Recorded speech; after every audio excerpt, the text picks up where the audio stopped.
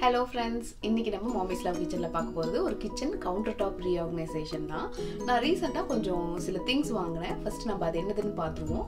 அதுக்கு அப்புறம் நம்ம அந்த things-ஐ வச்சு எப்படி வந்து என்னோட கிச்சன் கவுண்டர் டாப்பை நான் ரீஆர்கனைஸ் பண்ணிருக்கேன் அப்படின்றதையும் பார்க்கலாம்.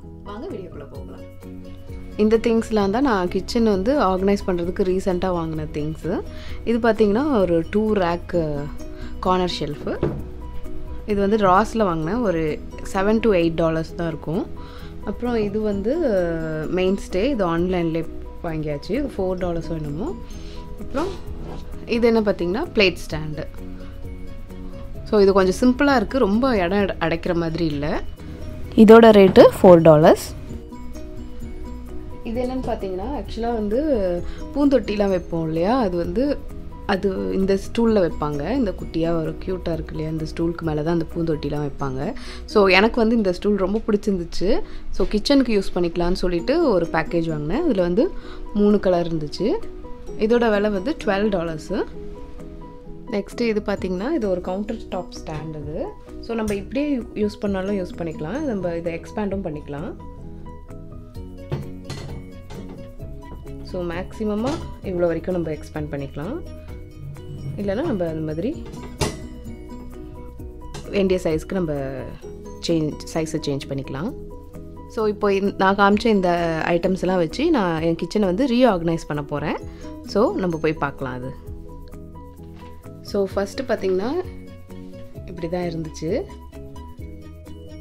இப்போ இதை வந்து ரீஆர்கனைஸ் பண்ணி பார்ப்போம். ஸோ பிளேட் ஸ்டாண்டு கீழே ஒரு ட்ரையிங் மேட் வச்சுருக்கேன். அப்புறம் இந்த ஸ்டூலுக்கு மேலே வாட்டர் கேன் வச்சுருக்கேன். ஸோ இப்போ இது இப்படி இருக்குது. இந்த இன்ஸ்டன்ட் பாட்டு இந்த ஸ்டூலில் வச்சுருக்கேன். ஸோ இங்கே நம்ம சிங்க்கில் வேலை செஞ்சிட்ருக்கும்போது தண்ணி பட்டாலும் நம்ம க்ளீன் பண்ணுறதுக்கு ஈஸியாக இருக்கும். நான் காமிச்ச கார்னர் ஷெல்ஃபை நான் இந்த கார்னரில் தான் வைக்க போகிறேன். ஸோ இது வந்து காலியாக தான் இருக்குது. நான் இப்போ இதை வச்சு காமிக்கிறேன். ஸோ இப்போ இதை செட் பண்ணியாச்சு. கீழே 3 செராமிக் ஜாரும் மேலே வந்து கொஞ்சம் கண்டெய்னர்ஸ் வச்சுருக்கேன். ஸோ கீழே ஒன்றுத்தில் என்ன பார்த்து வச்சுருக்கேன் பார்த்தீங்கன்னா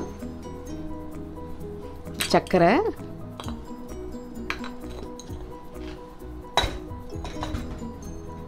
இதில் வந்து என் பையன் சாப்பிட்ற சீரியல், இதில் புளி இருக்குது. இந்த 3 ஜாரும் நான் வந்து அமேசானில் ஒரு செட்டாக வாங்கினேன். இதோட விலை வந்து $20. அப்புறம் மேலே பார்த்திங்கன்னா நட்ஸ் வச்சுருக்கேன். இது வந்து பால் அந்த கம்பெனியோடது தான், ரொம்ப நல்லாயிருக்கும் இது. ஸோ இதுவும் ஏர் டைட் தான். ஸோ இந்த பாட்டில் வந்து எனக்கு ரொம்ப பிடிச்சி வாங்கினேன் நான்.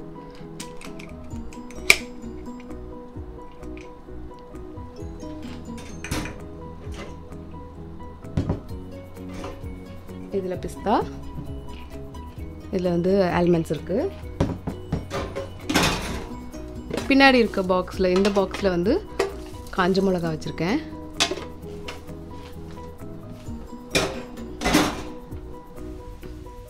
ஸோ இவ்வளோ நாள் இந்த இடத்த யூஸ் பண்ணாமல் இருந்தேன். இனிமேல் வந்து நல்லா யூஸ்ஃபுல்லாக இருக்கும் இந்த ஸ்டாண்டு வச்ச பிறகு. கிச்சனில் வந்து உங்களுக்கு இன்னும் எக்ஸ்ட்ரா ஸ்பேஸ் வேணும்னு நினச்சிங்கன்னா கண்டிப்பாக இந்த ஸ்டாண்டு வாங்குங்க. ஏன்னா உங்களுக்கு 2 லேயர் வந்து ஸ்டோரேஜ் ஸ்பேஸ் கிடைக்கும். இப்போ நான் இங்கே அளவுக்கு ஏற்ற மாதிரி நான் இந்த ஸ்டாண்டை எக்ஸ்பேண்ட் பண்ணி வச்சுக்கிறேன்.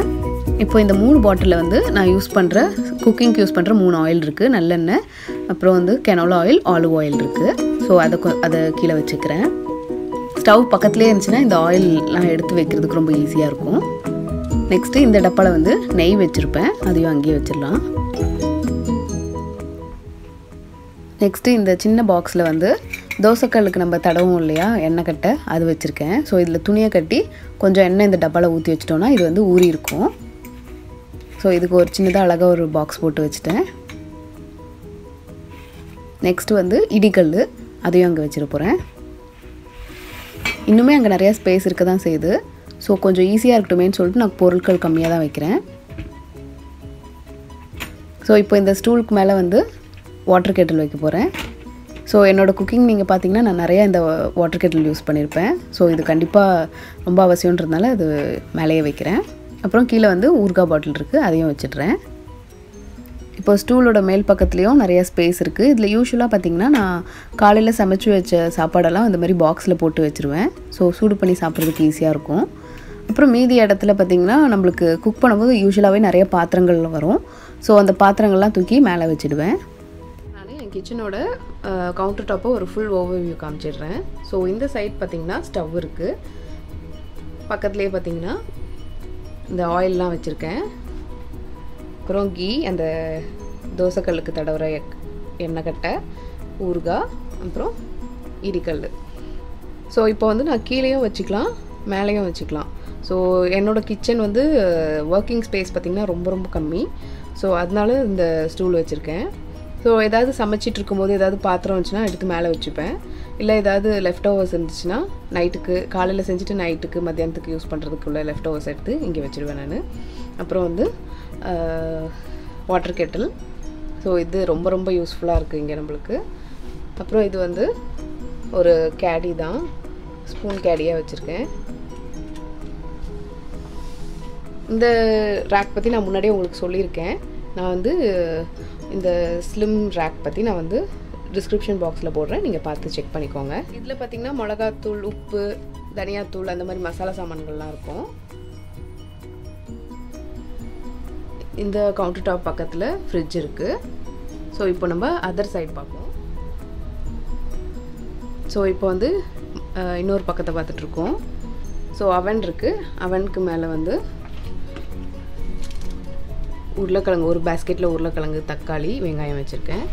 அப்புறம் இதில் வந்து பூண்டு வச்சுருக்கேன். ஒரு கேடி வச்சுருக்கேன். இதில் வந்து இந்த பொட்டேட்டோ மேஷர், அப்புறம் கேன் ஓப்பனர், கிரேட்டர், அந்த மாதிரி சின்ன சின்ன கிச்சன் டூல்ஸ்லாம் இருக்கும் இதில். ஸோ இதில் வந்து ஒரு கார்னர் ஷெல்ஃப் வச்சுருக்கேன்.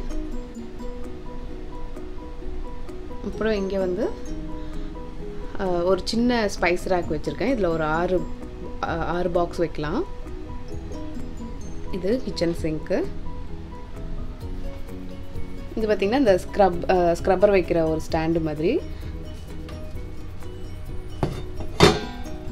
அப்புறம் இது வந்து ஒரு சின்ன ட்ராஷ் கேன் மாதிரி வச்சுருக்கேன். ஸோ இந்த மாதிரி லைனர் போட்டு வச்சிட்டோன்னா நம்ம ஏதாவது ஈரமான வேஸ்ட் ஏதாவது இருக்கும்ல, ஃபுட்டு நம்ம சாப்பாடு அதெல்லாம் இருக்கும் இல்லையா, அந்த வேஸ்ட்டெல்லாம் தூக்கி ஈரமான வேஸ்ட்டை இந்த மாதிரி கவரில் போட்டு வச்சிட்டோன்னா நிறைய நேரம் ஸ்மெல் அடிக்காமல் இருக்கும்.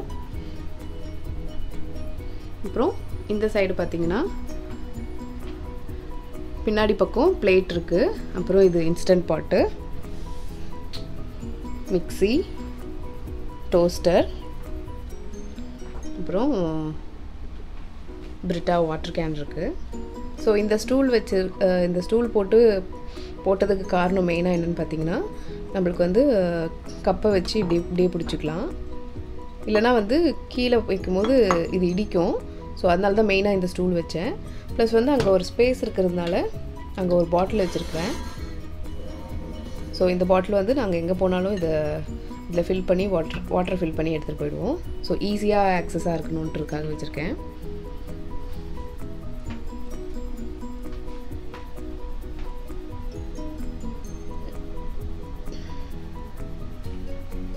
ஸோ ஒர்க்கிங் ஸ்பேஸ்ன்னு பார்த்தீங்கன்னா இங்கே எதுவும் ஒர்க் பண்ண முடியாது. ஏன்னா வந்து அவன் வந்து ஓப்பன் பண்ணோன்னா இங்கே எதுவும் வைக்க முடியாது.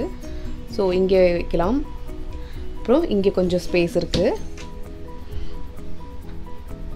அப்புறம் பார்த்திங்கன்னா மொத்தமாக பார்த்திங்கன்னா இதுதான் ஸ்பேஸ். எனக்கு பெரிய ஒர்க்கிங் ஸ்பேஸ், காய்கறி கட் பண்ணுறது அதெல்லாம் பார்த்திங்கன்னா இங்கே மட்டும் தான் பண்ண முடியும். ஸோ இவ்வளோ தான் கிச்சன். என்னோடய கவுண்டர் டாப்பே இவ்வளவு தான். இந்த வீடியோ உங்களுக்கு பிடிச்சிருந்துச்சுன்னா மறக்காமல் நம்ம சேனலை லைக் பண்ணுங்கள், ஷேர் பண்ணுங்கள், சப்ஸ்கிரைப் பண்ணுங்கள். இந்த மாதிரி இன்னொரு வீடியோவில் உங்களை சந்திக்கிறேன். நன்றி, வணக்கம்.